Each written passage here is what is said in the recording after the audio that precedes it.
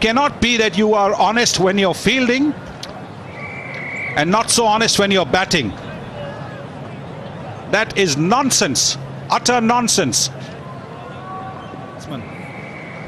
Here is a man who did not walk when he was 14, got down the leg side.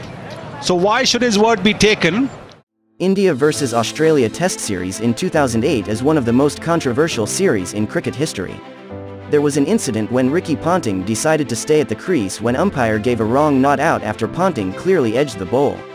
In a similar fashion, Michael Clarke stood innocently at the crease, waiting for the umpire even after he edged the ball to the slip.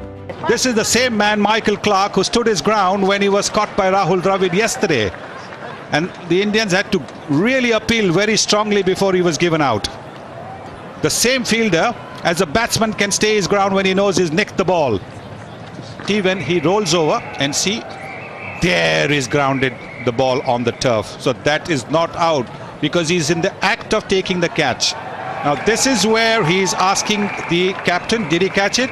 And then he says yes. Well, why don't you ask the batsman then?